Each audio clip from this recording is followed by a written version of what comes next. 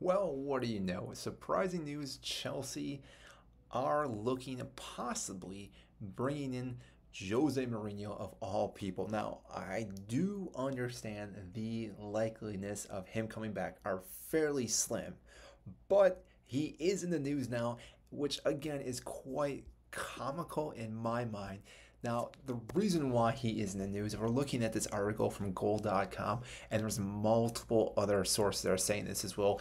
The reason why, though, is because his odds have been slashed in half. He was about 40 to 1 odds, which in the last couple of days, he's dropped to about 2 to 1 odds, which doesn't mean the board is going to be going in his direction. But the fact that this has happened does mean that there might be some leeway going into this direction about him actually coming back to the club, which again, thinking about what the board has done lately, this would not surprise me, even though it makes absolutely no sense at all. But that's the thing.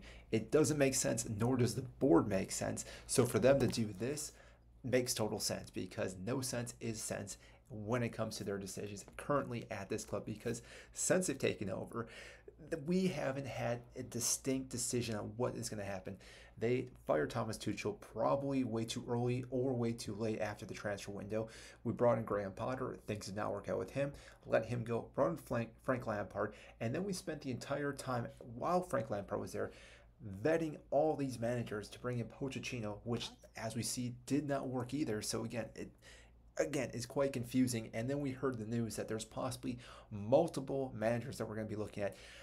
Kieran McKinnon from Ipswich. We're looking at possibly Thomas Frank from Brentford. And on top of that, I think Thomas Tuchel was linked at one point, but he has denied that. And there's probably a few other people. But right now, with Jose Mourinho, this will be very interesting. Now, I do want to know what you guys think about him coming back for his third stint because as a fan, sometimes it's one of those things you love it or hate it.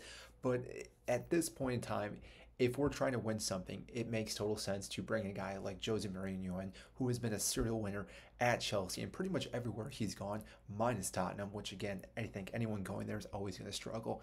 And for him to come back, the reason why I think the board would bring him in over anyone else is because they are looking to win something this upcoming season because going back-to-back seasons without winning a single trophy may start hurting them a little bit and them trying to realize that if they bring in someone like Jose Mourinho, they can inject something and hopefully win something. That I don't know if they will actually win the Premier League title now. I did have them as a dark horse with Pochettino as the manager, but now that he's out, I do not think we really will compete for the title next season. It doesn't matter who we bring in because there's going to be so much chaos at this club that it's not going to matter. But there is a possibility with the League Cup, with the FA Cup, and then whatever type of European Cup we're going to be in, whether that's Conference or Europa, we have a possibility of winning that as well. We've won the Europa twice already. We haven't been in the Conference, which again, I hope we're not in that. But if we are, if Manchester United beat Manchester City this weekend in the FA Cup final, we would be, I would assume, the highest percentage of winning that conference because again the amount of players we have, the amount of money we spend, we should be heavy favorites in the conference. Now Europa, anything can happen. You get a lot of teams coming in there, teams also getting knocked into it, and I'll have to go back and look at exactly how everything plays out because this upcoming year will be different, so maybe it could be easier for Chelsea, but I have to go back and look at how that all breaks down. But Jose Mourinho being the manager with all these young players, this I think would be very, very difficult for him, and especially with his abilities to get players to really run through a brick wall. Have some elite players saying he's been one of the managers they would play for again. But I think if these young players, with how fragile they could possibly be, this could be a massive issue because we've seen him slate different players. Remembering Luke Shaw at Manchester United with how he was fat, how he couldn't play. And Luke Shaw's been a pretty good player. I could see him doing the same thing to Mudryk, to Cucurella, Enzo, all these players, which again, him doing that, publicizing how they need to be better, could really hurt their confidence, which then could hurt the club by itself. And therefore, again, this might be one of those hirings which would not make sense. But if you were to get these players to really go into his system and again run through a brick wall, they could be unstoppable. And this is a team that again could do a lot of damage in the Premier League season, but in any tournament as well. And again, if they can stay fully fit, which is one of the issues we had this past season, I think Mourinho could get a lot of these players. but he's obviously not going to be a yes man. This is one of the big talking points that's going to be an issue for Jose, because I think the reason why we got rid of Pochettino is because he wanted more say in the transfers, and obviously, clearly, Jose's going to want to have some say in this as well. We've seen this time and time again through all the clubs he's been at.